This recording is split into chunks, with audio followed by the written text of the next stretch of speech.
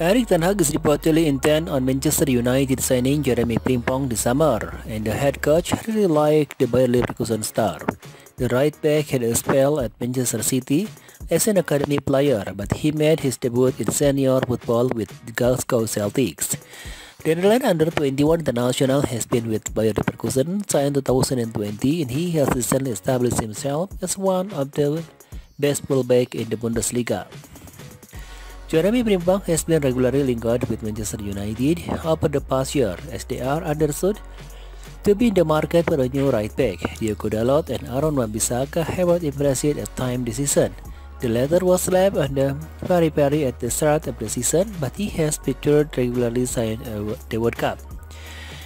Despite this, Manchester Evening News are reporting that United have held talks with Jeremy Frimpong representative ahead of the summer transfer window. It has recently been reported that he is valued at €50 million.